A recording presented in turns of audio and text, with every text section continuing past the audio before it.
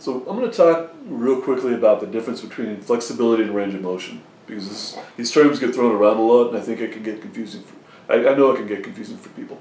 I've taught to people who were professional dancers, ballet and similar things. I've worked with a lot of very high quality soft tissue experts that work with a lot of high quality athletes, and this range of motion and flexibility thing gets really confusing.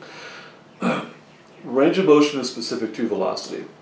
Okay, that's the first thing you have to understand. So if somebody is very flexible statically, that doesn't mean they'll be able to control a range of motion dynamically. Okay, and conversely, somebody can have great range of motion dynamically. That doesn't mean that they need to have a lot of range of motion statically. I'm going to use baseball as an example because I've worked with a large number of baseball players.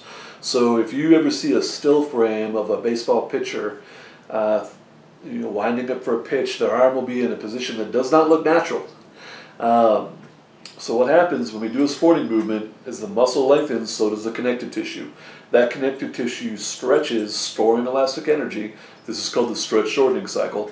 And it uses that elastic energy to power whatever the sporting movement is.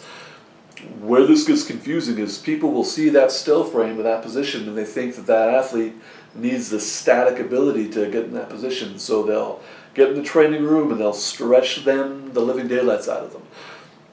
If you overstretch connective tissue, you take the elasticity out of it, it loses its power. So somebody who needs a lot of range of motion dynamically does not necessarily need a lot of range of motion statically. So wrapping that up, static range of motion and dynamic range of motion, they are different things.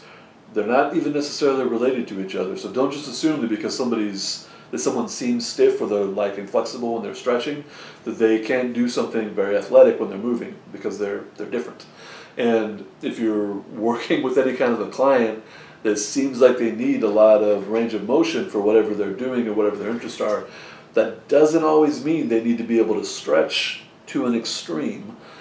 Kind of the bottom line here is being hypermobile is as bad as being really stiff.